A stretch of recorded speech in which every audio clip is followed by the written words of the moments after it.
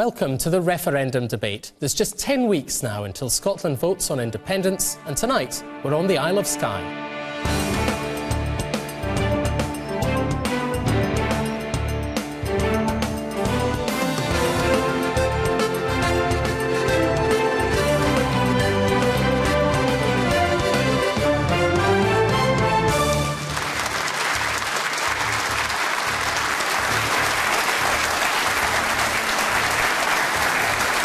On our panel, one politician from each side of the debate, the SNP's Transport Minister Keith Brown and Labour's Youth Employment Spokesman in the Scottish Parliament, Jenny Marra. And joining them, the businessman and former chairman of Motherwell Football Club, John Boyle, and one of Scotland's leading actors, David Hayman. In the interest of a good debate, our audience tonight are evenly divided between supporters and opponents of independence, plus some who are undecided. Our audience here have submitted their questions and our panel have not seen them. Welcome to Portree. Like much of Scotland's jagged western frontier, Skye has seen its share of struggles. From the 19th century, thousands of men, women and children were driven off this land to make way for sheep. The legacy of the clearances remains. The island still worries about losing young talent. But modern Skye has much more to offer than crofting. Media, whisky and tourism are all important industries. And these days, most visitors arrive not by boat, but by this controversial crossing. Politically, Skye is split between the Union and independents, represented by Liberal Democrats and the SNP. But who will dominate this stunning landscape after September the 18th? Well, let's start the attempt to get to the bottom of that question with our first question tonight, which comes from John Stoddart. Why are both sides so focused on the financial aspects of independence? Is that all they think people care about now? John Boyle. As a businessman, obviously I'm concerned for economics, but I am absolutely resolute. This is not solely about economics at all, and you're quite right to focus on it. I'm Scottish. I live in Scotland. I've chose to headquarters my business in Scotland. My wife's Scottish. Two of my children go to Scottish universities. And I yield to no one in my love for the country. And I have as much passion for looking after Scotland's interests. And I seem to think that the debate has moved in some way, that those in the Yes campaign seem to have a monopoly in passion. They don't. This debate is much more than about economics. It's about the next 300 years, having looked at the previous 300 years. And I believe that people will balance, obviously, what's going to happen to our children and our children's children in terms of their economic well-being is crucial, but also how we feel about ourselves, how we see ourselves. I see ourselves as part of a United Kingdom. It's been enormously successful. Not in everything, but enormously successful for 300 years. And I think that if we divided, it would be to the diminishment of both. So passion and who we are and what we do and where we're going is at the very core of the debate. And I think that is a very good introductory question. But make no mistake about it, our friends on the Yes campaign do not have a monopoly on passion or concern for this country. Okay. We are looking at it. Well, let's ask them. Let's ask them about that. David Hayman, there has been a lot of talk about, whether Scotland will be £500 better off or worse off. People have focused on the financial effects, haven't they? Isn't there more to it than that? Of course there is, and I applaud the gentleman who asked the question. Thank you very much indeed. It was a very intelligent and very perceptive question. It depresses me no end when I hear it comes down to we're going to be £500 richer or poorer.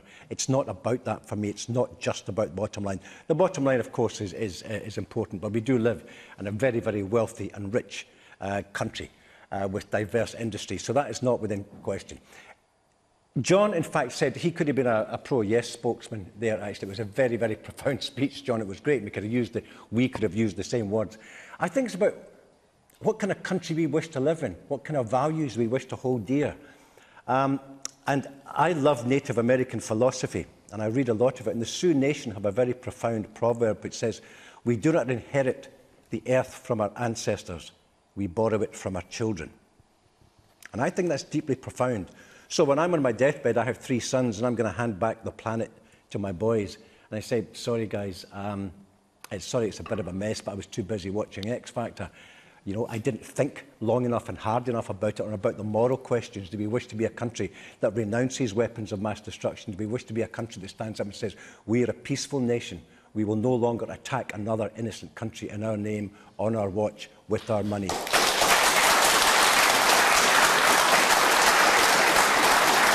Jenny Marra, so much of the Better Together campaign, of which you've been a part, has been about finance, has been about the pound, has been about trade, has been about oil. Isn't there more to what Scotland wants for the future than that? I think there's lots of aspects to this debate, but I think John's right to ask this question, because for me, the economy is one of the most important aspects of this debate, because actually, when you look at it, people are concerned about the risks of separating. They're concerned about their jobs, they're concerned about the impact on their business, and these aren't fanciful concerns. These are real concerns about trade with England, trade with the rest of the EU. You know, people are concerned about these basic economic questions that are so important for families, for business and for our economy. You know, the SNP have made many promises around this referendum question, but we know that the reality of this, and the economic reality of this, is that there's either going to have to be tax rises in an independent Scotland or public spending cuts, because Alex Salmond's figures just do not add up, and that is why there is so much focus on the economic questions. I'll give Keith Brown a chance to respond to that in a moment, but let's take a couple of points. The lady in the middle, first of all.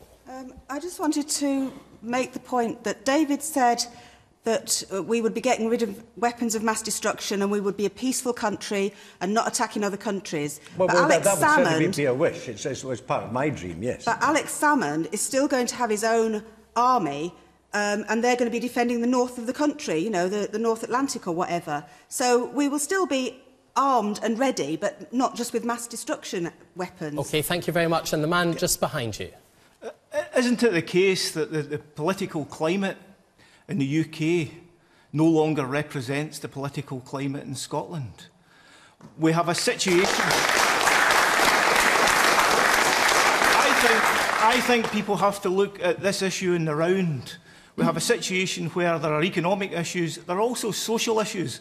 And we can see what's happening in the rest of the UK in relation to social issues, in relation to welfare. And I don't believe that's the road that the Scottish electorate want to go down. And I would have to say that we wouldn't be here having this referendum if the Labour Party hadn't ditched its principles many years ago. Thank you. Yes, the man down the front.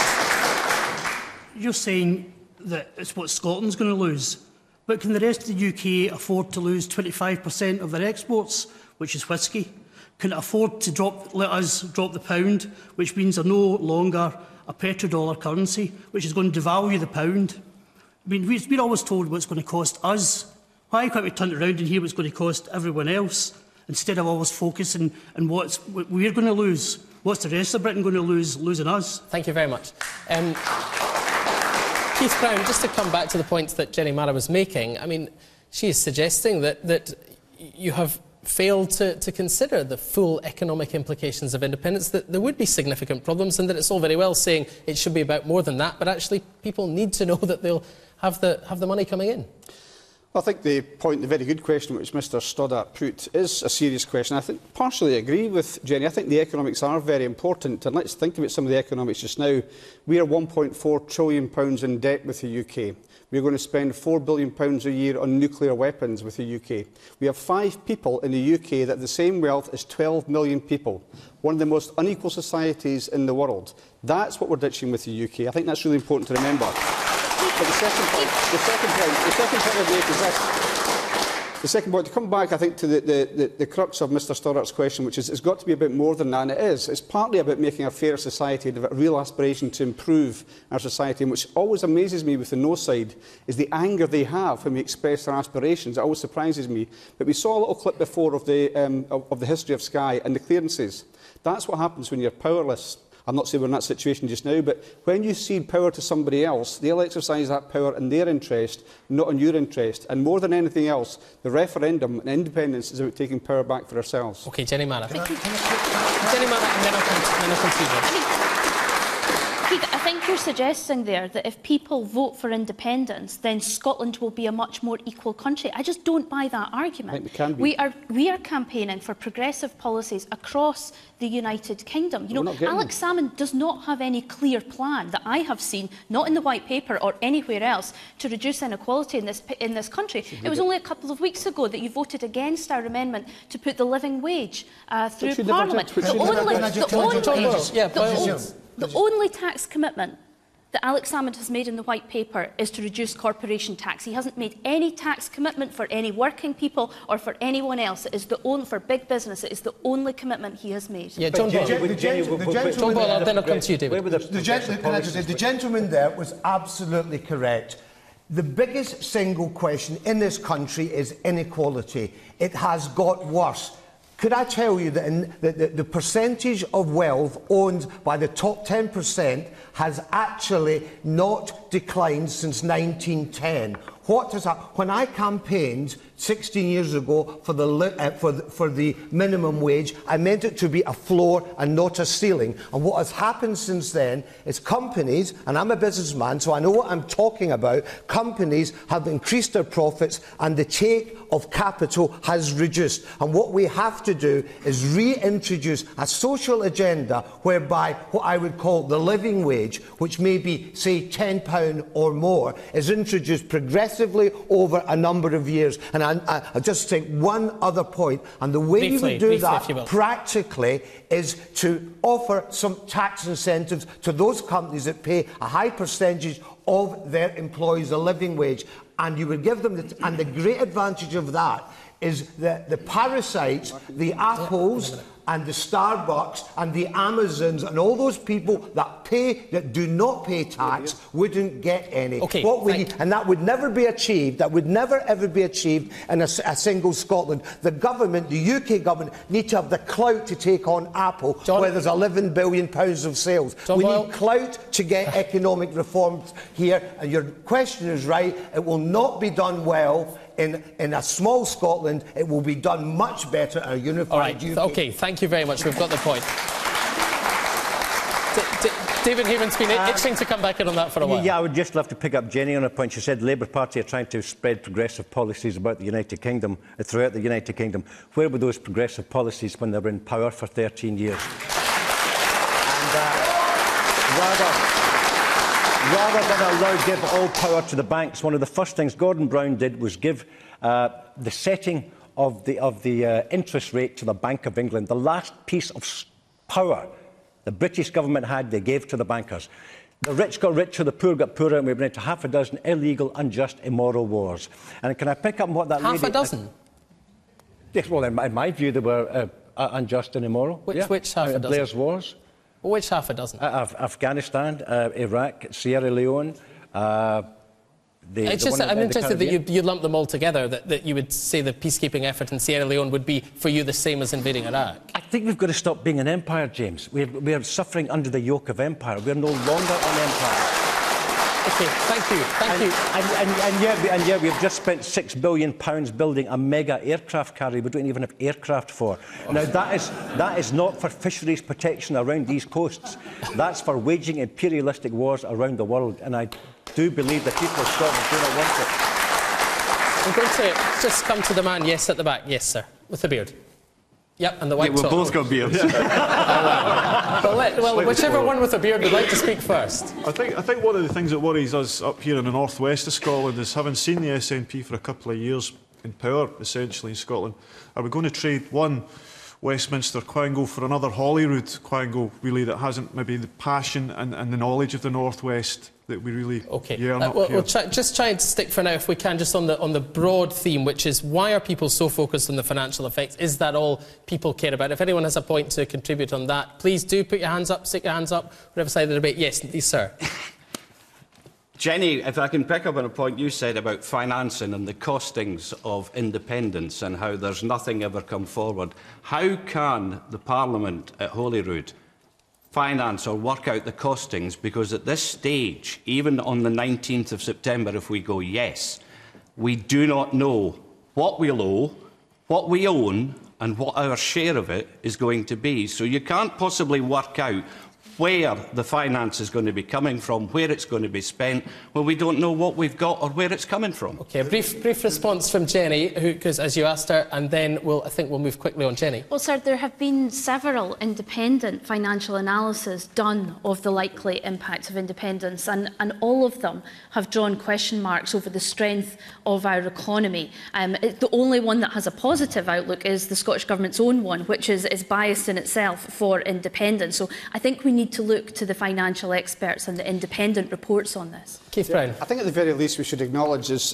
one of your ex-party leaders has done, that Scotland could be a prosperous and viable country. Even the Permanent Secretary at the Treasury said the same thing. So most people disagree with Jenny's estimate that Scotland's somehow going to be worse off. But to go back to the previous point, it was the SNP government which introduced a living wage for its employees, something the Labour Party had never done when it had the chance 13 years in power, either in Scotland or in the rest of the UK. It was the SNP that introduced and have kept free prescriptions, that have safeguarded concessionary travel for our pensioners. The only threat to that, as we found out this week, is from the Labour Party. And the gentleman was quite right. The betrayals of the Labour Party to working people in Scotland over years is something that people won't forget when they go into polling booths on 18 September. Keith Brown, thank you very much. Thank you. I'd just like to remind you, you can join tonight's debate on Twitter using the BBC IndieRef hashtag, or you can text us on 80295. You can also email us at referendumdebate@bbc.co.uk. And you can go to the BBC Scotland News website to see a selection of your comments. And if you want to come along to a future programme, we'll be in Inverness on the 12th of August, Edinburgh on the 26th, followed by Aberdeen and then Stirling in September. To apply to join the audience, and please do if you'd like to, just search the internet for BBC Referendum Debate. Now though, let's get back to the questions. Let's move on with the next question, which comes from Cameron Tallach. Is pressure that's being put on Scottish businesses to remain neutral in the referendum and the independence debate tacit acknowledgement that independence would in fact be harmful to business? So your contention is that pressure is being put on businesses? It is reported so. OK, well let's ask Keith Brown about that. It is reported so, but when you look at the reports of that, you'll find there is absolutely no evidence whatsoever. That's what's been found out when these allegations have been made. So even the most recent one, which I think was the Scotch Whisky Association, the same person had said, I think, very recently to a different committee that there was no evidence of that previously. So I think when these claims are made, given we're in a fairly febrile situation with the referendum, it's as well to look at the evidence behind it. Well, hang on. Let's just look at that. Gavin Hewitt, former Chief Executive of the Scotch Whisky Association, who's come out in favour of the No campaign, he said the SNP have regularly tried to get the message to the Scotch Whisky Association that the Scotch whisky industry should stay out of the independence debate. Are you calling him a liar? Well, I've just said that he'd previously given evidence to the contrary before that. But so you are calling him a liar? You're saying he's making this stuff up? I've said, which is that he said something very different shortly before that. But the important point is, if you think about the Scotch Whisky Association just now and the idea that somehow they're being bullied, this is the organisation which has taken the Scottish Government to court through the European courts in relation to minimum pricing of alcohol. This is not an industry which is a shrinking violet, can't get involved in dialogue and debate. And really, it's incumbent upon people like that to actually give examples, say what's happened, if it's happened. And what we've not had is that so far. And what we also see is an organisation like Business for Scotland, representing thousands of businesses in Scotland, involved in that very constructive debate. I've never put pressure on anybody, business or otherwise. Although I do have discussions with people in businesses. Has anyone put pressure on you, John Boyle? I have to be honest, no, they haven't. I don't think that we should let this debate get into the tittle-tattle of who said what about whom. Unquestionably, and I spoke at quite a large debate in Edinburgh recently, and I was surprised by the lack of questions. Certainly what I do know is that a large number of businesses are sitting on their hands. They don't want to commit, although they believe that being in the United Kingdom is the better path, because they fear there may be recriminations after the event, even if the government, even if we vote no, because by definition any government, not just the Scottish Nationals, I'm not accusing them in any way of being vindictive, will be handing out government contracts and favours. And a lot of businesses in Scotland I definitely know, are certainly sitting on their hands. I have not been in any way pressurised at all. Our businesses are in... we have factories in the south of England, and we have leisure businesses in Scotland. So we're all over the place. I don't think anybody would wish to probably pressurise me, but I can say there's been a bit of a reluctance because I think people are concerned that when this is all over, they may feel the backlash. Well, let me come back to Cameron Tallock, who asked the question. What's your view? I was keen on independence. And the more I get nearer to the referendum vote, the more uncertain I become. And I'm at present uncertain as to which way I'll vote. Well, let's put some of that to David Hayman then. David Hayman, is there a concern here? Businesses are worried, aren't they? Isn't John Boyle, is he right? Yes, I'm sure some businesses are worried, just as many businesses are fully confident about an independent Scotland. If those reports are right, that's really unfortunate. But I wouldn't like to talk about bullying. There is certainly a great deal of pressure going on. I mean, in the No campaign, you know, David Cameron has rolled in Vladimir Putin, Barack Obama, Hillary Clinton, Manuel Barroso from the European Union. I mean, they're lining up all their pals. And that pressure, now, I'm not calling it bullying, but that is pressure from very powerful people. And I suppose it's justified on both sides to bring, you know, what pressure you can to bear on the other. But I certainly hope the reports are wrong. Do you think these reports are wrong, Jenny Marra?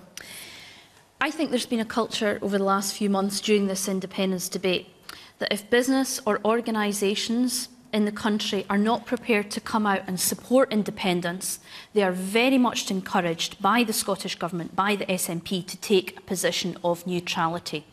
You only have to look at the Scottish universities. University Scotland has taken a position of neutrality. Now, a lot of academics, I would say the vast majority of academics in our universities are very concerned about the research funding, cross-border student flows and all of these things that are going to affect our universities. But University Scotland has taken this position of silence and neutrality. And last night was very interesting because key business people, Bertie Armstrong from the Scottish Fishermen's Federation and Gavin Hewitt from the Scottish Whisky Association said, actually what I've been hearing locally for months, that business people are scared to speak out, not just because of their customers, but also that some SNP councillors might not pass their planning applications. That's what I've been hearing, Keith. This is a usual smear campaign from the No campaign. That is what I've been reporting to you. I'm reporting to you what people are telling me. Okay? Are you calling Jenny Marra a liar? I'm saying that's not true. Well, provide the evidence. You know of an SNP council that's threatened not to award a contract if somebody votes yes. I am telling you that businesses in Scotland fear to speak out because of the consequences. And there is that atmosphere around the campaign, and I think dispatches proved it very well last night. Okay, well, we've got plenty of people willing to very quickly, if you don't mind. Just on a personal level, it happens in many ways. I've commissioned a one-man play for the Edinburgh Festival that I'm currently rehearsing, which is about the referendum. It's about is this a plug? No, it's not. And I'm touring Scotland with it right up until the 17th, the night before the referendum, hopefully to change minds in terms of yes, so that people will vote yes. Several councils who run their theatres have not allowed my play to be performed there. So, just because I exercise my right to free speech, I'm being denied my right of employment. And also STV, who annually do a charity to discover local heroes. None of us who are involved in either side of the debate can take part in that programme. But isn't that to try to protect their impartiality, and maybe the same for some of the councils? Is that not what they're trying to do? No, but the arts is where you creatively express the divergent opinions in society. I'm on the panel of the local heroes, and I'm the chairman of the panel, and the STV most certainly invited me, and I'm going to the function in September. So the suggestion that STV have banned me, or they may have banned you, but they certainly haven't banned me, because I'm the chairman of it. All right, thank you. You've got a much higher profile than I have. Let's go just to the back of the room, and the woman in black, yes. I consider the United Kingdom, the globally interdependent United Kingdom, to be the backbone of Britain. My concern is that if that backbone is severed through Scotland getting independence, and that ends up in chaos and total destruction of the United Kingdom infrastructure. Who is going to pick up the pieces and pay the cost? OK, thank you very much. Down the front. Yes. I would say that even people in the media and, you know, celebrities and stuff like that would be scared of making their opinion present. Even Andy Murray, for example, getting tons of, you know, nasty comments and things like that just because of what he thinks. And, you know, I think that's a problem, is that you're not allowed your own opinion if you're in the media, really. But going for independence, Yaman, surely means that we have to be courageous on an individual level and on a collective level. If we're going for independence, we have to dig deep inside ourselves for the courage to make it happen. David, and that we have to dig deep inside ourselves for the courage to resist it. OK, thank you. Let's leave that for the moment. I want to go to the next question, which is from Keith Mackenzie. Keith Mackenzie. What prize is independence from Westminster if it is replaced by the centralisation of powers to Edinburgh? OK, David Hayman. I don't agree with the centralisation of powers. I mean, I'm one for devolved power. I mean, I think cities and towns should have their own, the right to run their own services for the benefits and on behalf of their people. I don't like centralisation of any kind whatsoever. I think one of the biggest mistakes that the SNP government have made is in creating Police Scotland. Now, that's where you can take policemen from Inverness and ship them to Edinburgh, from Glasgow to Edinburgh, from Aberdeen to Auchtermuchty. We're talking about almost different cultures here and different local sensibilities, and I think that's a prime example. Now, in terms of procurement, I realise it makes complete sense to have a Police Scotland, but not in terms of how you police your local area. And so I'm all for devolution of power. Very interested to hear people's opinion here on Skye about this issue, about centralisation versus devolution of powers locally. So put your hands up if you want to contribute. In the meantime, Jenny Marra. I mean, it's one of the principles of the European Union that the power is exercised at the most appropriate level. And I think we've got powers at EU, Westminster, Holyrood, local authority. And it's always a matter of balancing these powers. I don't think separating and drawing that line, you know, between England and Scotland is the way to do it. But I think we always must be looking at the balance of where that power is best exercised. And that's why the parties, apart from the SNP, have put forward their proposals. Labour put forward its devolution commission proposals in March. And one of the proposals we have is to devolve more powers from the Scottish Parliament and from Westminster, actually, to local authorities over control of the foreshore and renewables industry. So it's always keeping abreast of what's going on in the economy and balancing the powers to match it. OK, the man in the stripy top, yeah. I think we need to, because the Highland Council is too big, it needs to be broken up further to say Skye and Loch Alsh, and that be given powers. And what relevance does the independence debate have, if any, to that for you? Because we could have that being part of the UK and that being part of Europe, or we could have that as being part of Scotland, being part of Europe. You're not getting us any further forward. I'm undecided. All right, I'll come to you in just a second, but I want to go to the women at the front here, yes. In some ways, my point is similar to the gentleman that's just made a point. It's not about centralisation of power in Edinburgh, it's about centralisation of power in Inverness. It's about taking power away from local communities. What's the solution for you? The solution is to focus more for the powers that exist just now to demonstrate to us that they trust the local communities, that they're not just going to ignore what local communities think. And in a word, is that more or less likely to happen if Scotland's independent for you?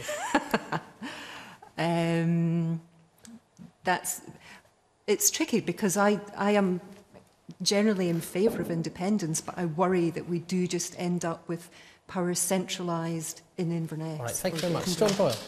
There are certain functions of government that are better done large. Things like defence, things like overall social security policy, things like macroeconomic policy, things like all of these things are more efficiently, more effectively done. And certain things are done better on a local basis. Some might say, and I detect here, that too much power is held in Edinburgh and it should be devolved even further. So I think you have got to get the balance. But there can be no doubt that on a UK basis, when we're negotiating with Europe, when we are negotiating with NATO, when we are doing the big things, when we are trying to set huge fiscal issues, all of those things are much better done by a stronger, more competent, larger, more powerful government, of which we are a crucial part. And that is the core of it. Scotland is better in the UK.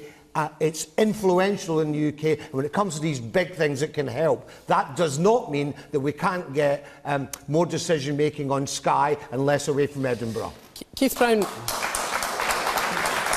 there does seem to be something of a feeling here, and also we heard this in Orkney as well when we were in Orkney a few weeks ago, that your government has drawn more powers into the centre in Edinburgh, and that might get worse if Scotland became independent.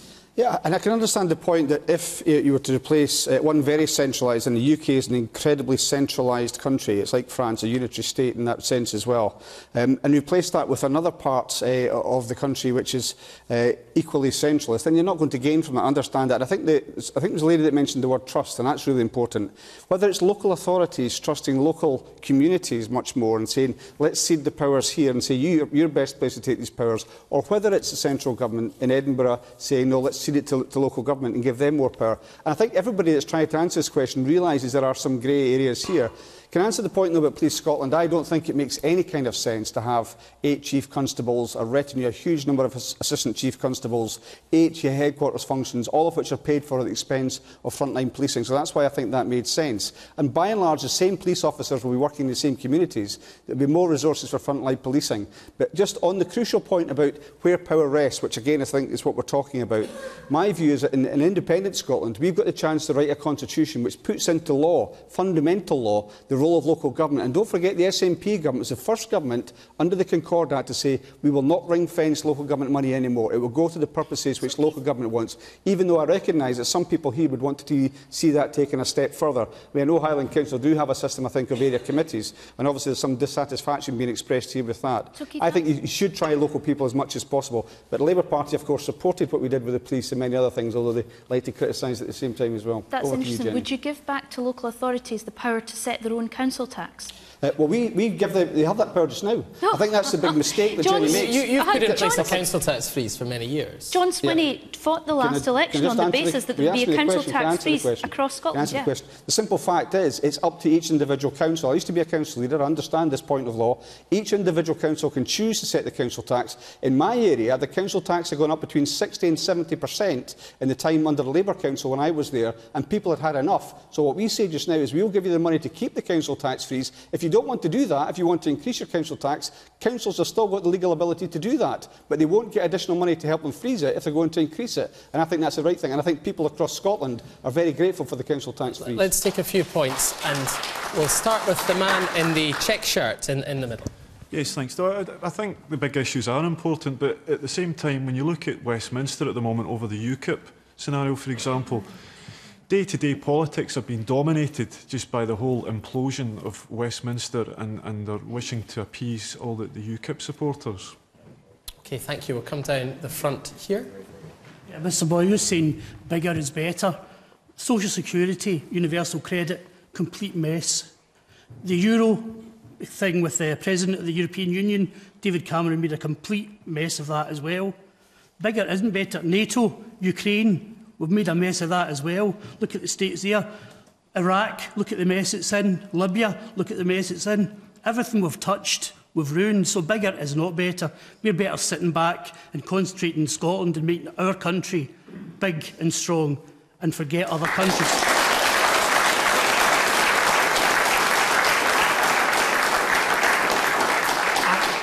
am in no way defending every decision that David Cameron's taken. I personally think that he had to stand up against, my personal opinion, he had to take a very strong stance against a more federal Europe. That's what people voted for. He was doing his job. He's using his influence to draw a line in the sand, and I think that is absolutely correct. So I fundamentally disagree with you on that issue.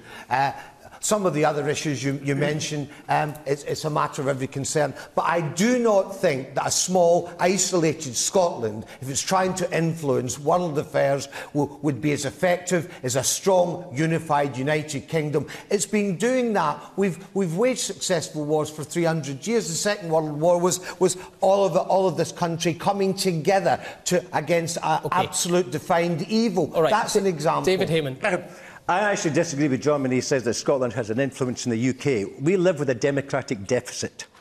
We are about 10% of the population of the United Kingdom. We are consistently outvoted. Our votes do not matter a jot in terms of Westminster. We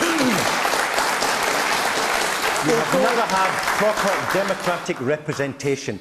And I don't think I think there's maybe only been one or two governments since the Second World War where Scottish votes have made any difference whatsoever. We'll come to the women at the back. Excuse me, can I just say something? Excuse me. Yeah. Scotland's influence in UK politics has been enormous. David Steele, Robin Cook, Malcolm Rifkin, John Smith, Gordon Brown, Charles Kennedy, John Reid, Alistair Darling. Those people have been at the centre of UK government. The last three Lord Chancellors, bar one, have all come from Scotland. Too well, John, we have punched our weight in influence, David, in UK affairs. Punched our weight enormously. The people of Scotland have no political voice, John, in terms of Westminster. We don't. To the woman right at the back. The woman right at the back. Yeah. I'd just like to remind, especially Jenny, that this is not about Alex Salmond. It is not about the SNP.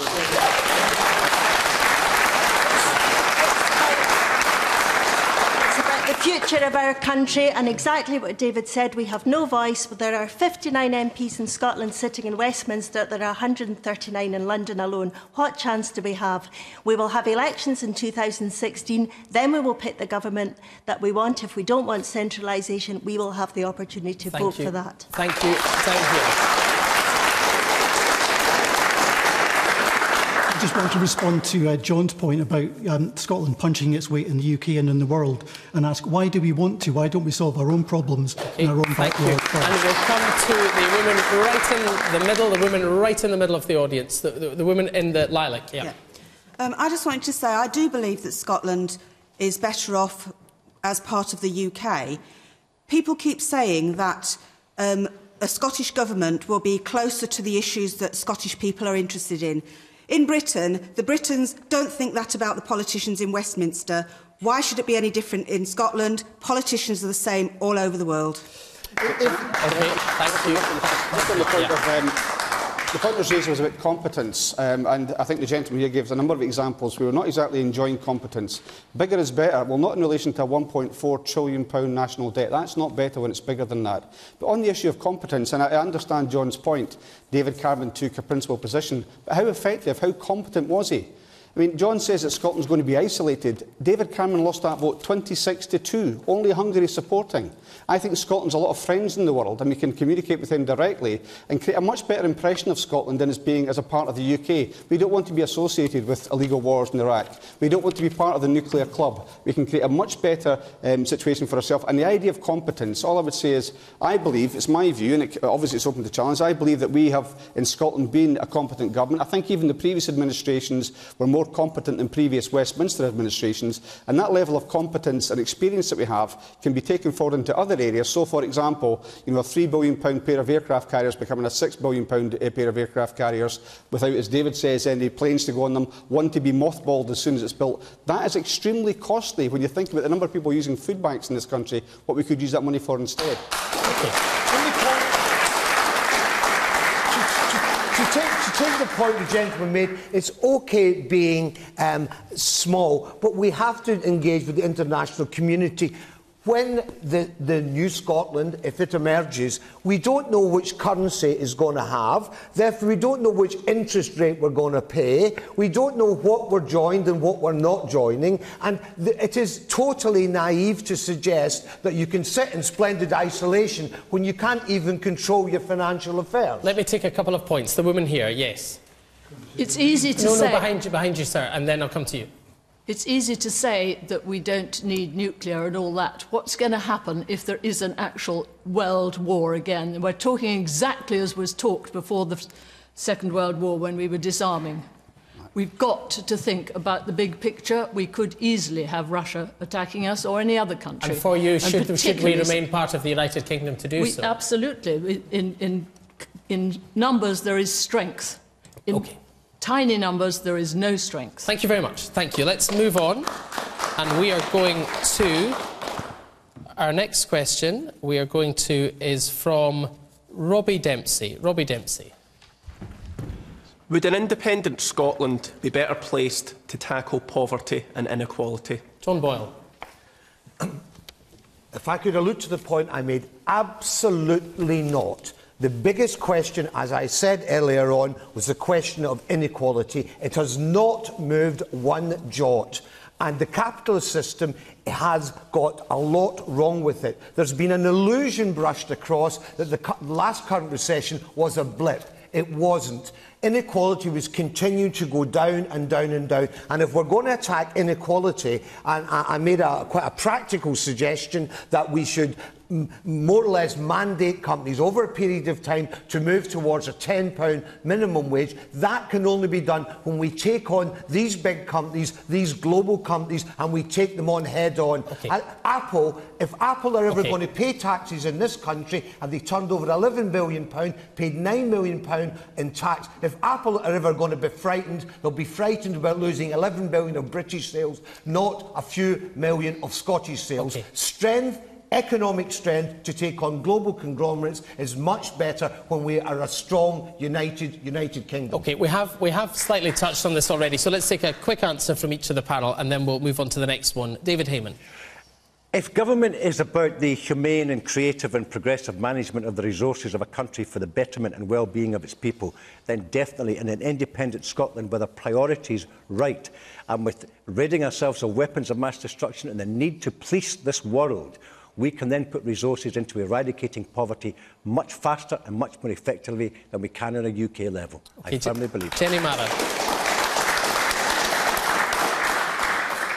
Would an independent Scotland be better placed to tackle poverty and inequality? I don't think so.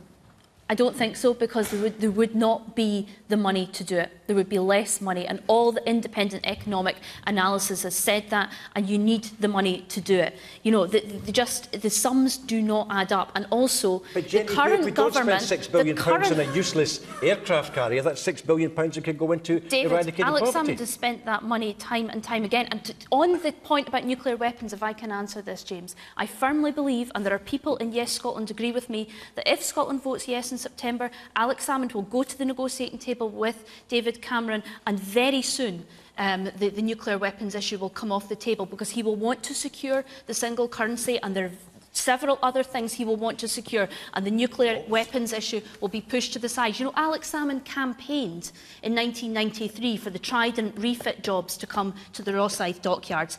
Trident and nuclear weapons is a very convenient political campaigning tool for Alex Salmond, and that's what makes me really angry about this whole argument.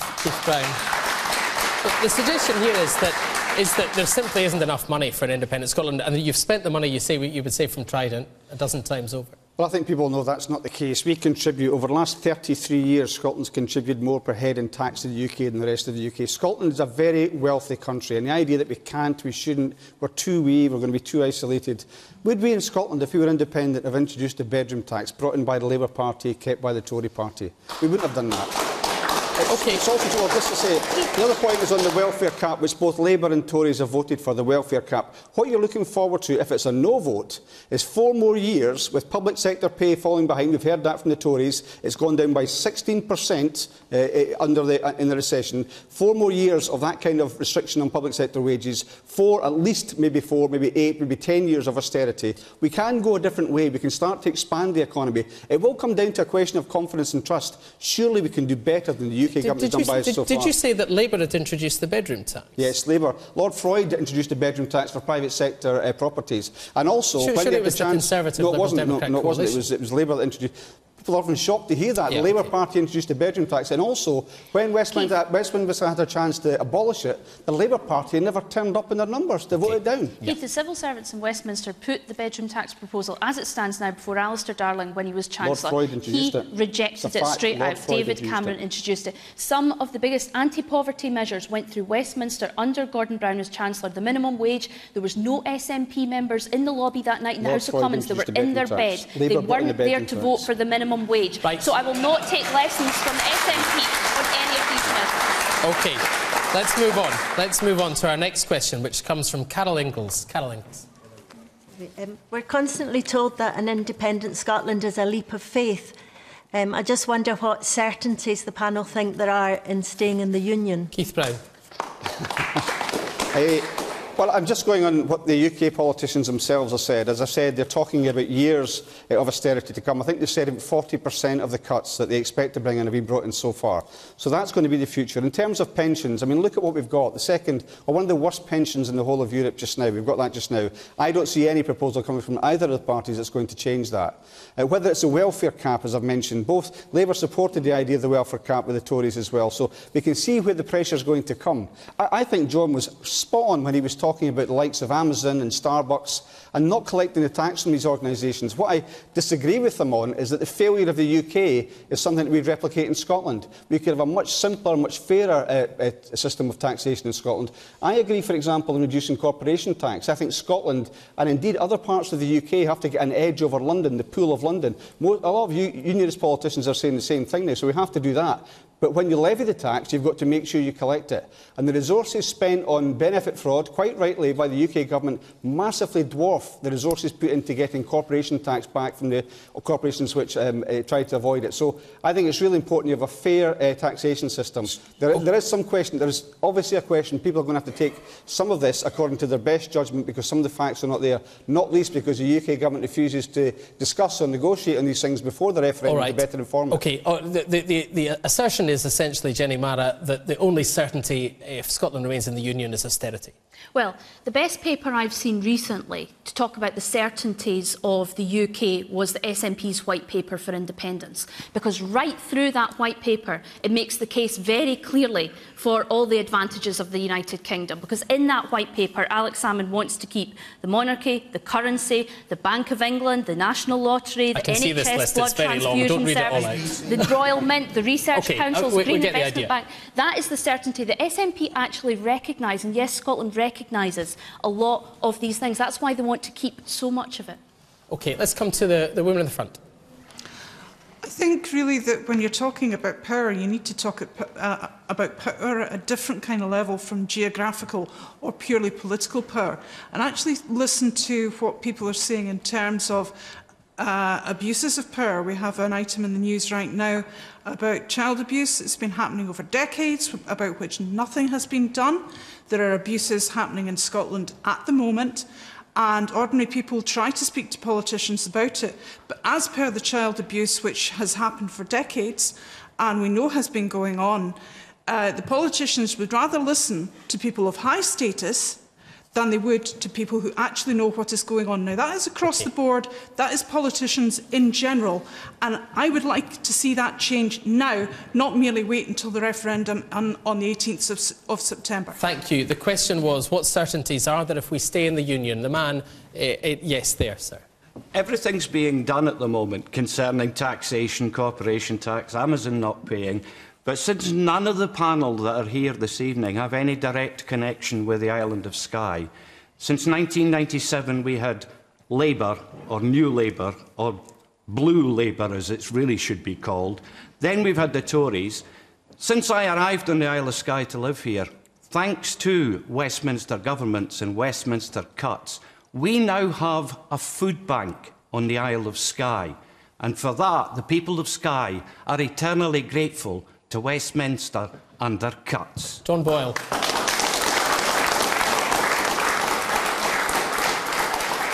If you are talking about economics, as we've now moved away from the passionate debate to the economic debate, the facts seem to be quite incontrovertible. How you can propose on an economic basis an independent Scotland which is going to be able to... We hear from the Yes campaign or the SNP. I'm not a politician, so I'm entirely with you on the problems that politicians... What we have is you want to spend. You want to spend on this. It gets an easy clap. Spend, spend, spend. Where are you going to find the money? It simply isn't there. It just isn't there. You want free universities, free prescriptions. You don't want any bedroom tax. Now, all of those, everybody would want that. Nobody wants to withdraw benefits if they're not there. But you are entering into an element of economic uncertainty. You won't know what your mortgage payment is going to be next week. You won't know what currency you'll be using. You will be in an economic doldrum that's unbelievable. The risk element of voting yes is quite unquantifiable, and we've had no figures. We don't even know what the start-up cost of the new Scotland is going to be. Even if it's $1 billion, even if it's $500 million, I don't know. All the probably 47 new institutions set up, the administration, the bureaucracy, talk about wasting money when you have to buy a new civil aviation authority. Okay, thank you. Thank These you very are just some of the things. Yes, the risk is enormous. You're talking about spend, spend, spend, spend, spend by the Scottish Government. We are in a time of severe austerity. There are massive cuts left, right and spend. I agree with you. Why, therefore, are we spending £130 billion on a weapon of mass destruction, £45 billion on a vanity project so you can get from London to Manchester 15 minutes quicker than you can now? And why are we lashing out £60 billion plus on infrastructure for London that's absolutely crawling with it anyway? Why? Well, David Hayman wants to come in on that point. I'd like to answer the woman who raised that question. I think if we stick with the UK, we will definitely be guaranteed more austerity, more poverty, more food banks. The cuts that have been implemented so far are only 35% of the cuts still to come. But where's Scotland going to get all this money, David? Well, for a start, we will not be have weapons of mass destruction. We will not be going into any ridiculous wars overseas. I mean, that's a massive saving already. Do you think it can all be... Where's the rest of the money? I mean, Alex Salmond hasn't made any. Jenny, listen. But people ask about the money. Listen, you've got to be absolutely clear. 60% of Europe's oil reservoirs reserves are just off the coast of Scotland. We have the second largest gas reserves in Europe. We have potentially 25% of wind and tidal power in Scotland. We have an extremely vibrant drinks and food industry. We have a biotechnology industry, life sciences. David, Scotland spends more than it makes. Please let me finish. Even my industry, the creative industries, we turn over £5 billion a year. The island of Islay, that tiny little island off the west coast of Scotland with its half-dozen distilleries, delivers to Westminster in tax almost £1 billion every year. Let's have Jenny Marra come back on some of these points. I mean, David, Scotland spends more than it makes. We know that over the last 21 years, there's only been 1 year that we're not in deficit. I mean, John Swinney has said that. All of this stuff is really fanciful and lovely, but actually, when you've got... Politics is about hard choices, and it's about reality choices as well. And all this stuff about the nuclear weapons disappearing from Scotland, I firmly believe that is not going to happen under independence, and I've campaigned against nuclear weapons myself, but just to keep saying that we'll be a much better country because Trident will disappear and we'll have that portion of money to respend, it's much more complicated than that. You know, where the sums just simply don't add up. I want to take a couple of points from people who haven't spoken. So first of all, the woman here. Jenny, you keep saying that Scotland spends more than it makes, but Britain spends more than it makes, and it's spending it on the wrong things. Okay, thank you. And yes, the man at the back. Yes. Also, I'd like to point out the Scots pay £800 per year in tax more than our southern neighbours. OK, the man at the back. And you spend £1,200 per head more than our southern neighbours. You can't have it both ways, David. You just think because you're not going to build an aircraft carrier, you can then just say everything's going to be all right on the night. And by the way, tell that to the guys that are about to lose their jobs on Clydeside, because they are going right on the dole, because the British government will not build any more ships in Glasgow. Talents and put it into far more peaceful and creative means rather than weapons of war. Those skills will not be lost. This poor gentleman at the back's been waiting forever, sir. As Mr Boyle says, we don't know what the mortgage rate's going to be. We actually don't know what mortgage lenders will lend in Scotland if we are a foreign country. OK, thank you. Let's get the final question of the evening. Final question, because time is rapidly running out, and it comes from Brian Clark. Brian Clark. Are the BBC biased in their referendum coverage?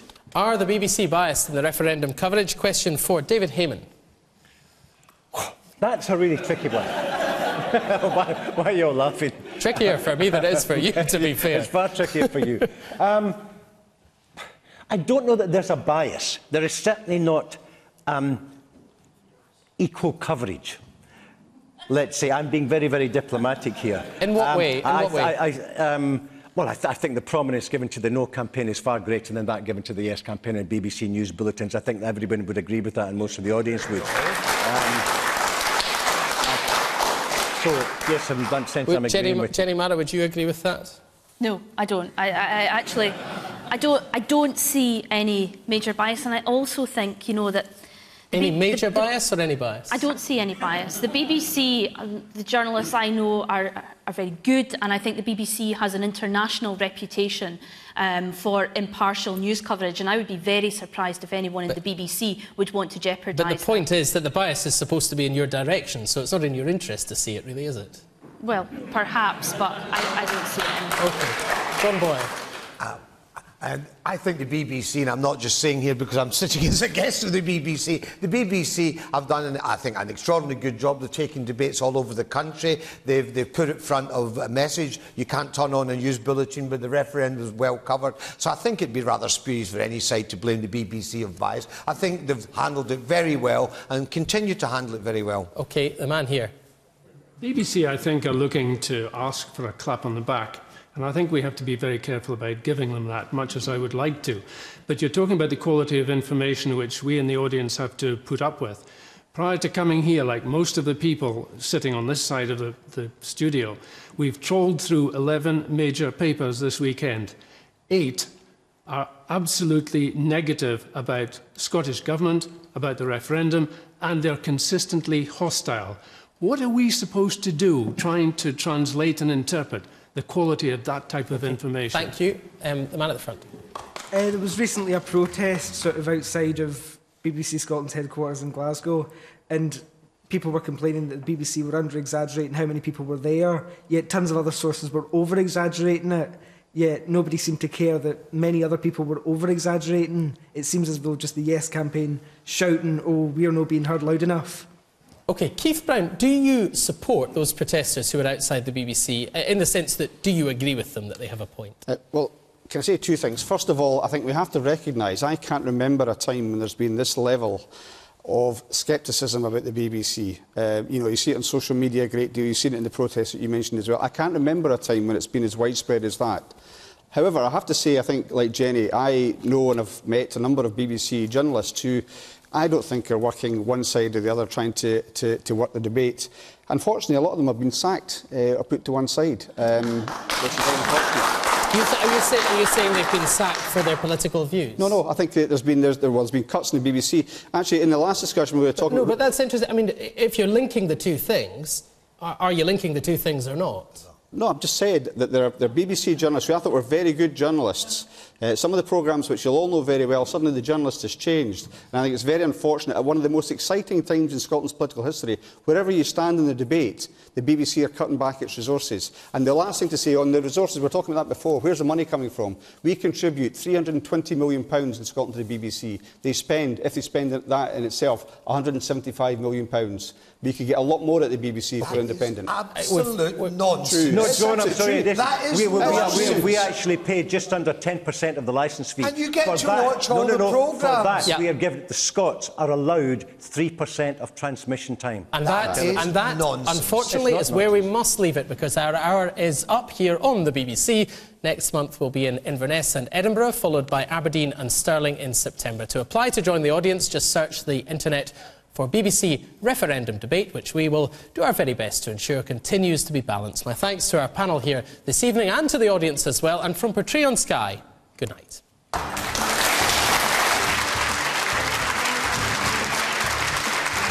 BBC Radio Scotland's looking for audience members to join the big debate. You can apply for a ticket by emailing bigdebate@bbc.co.uk.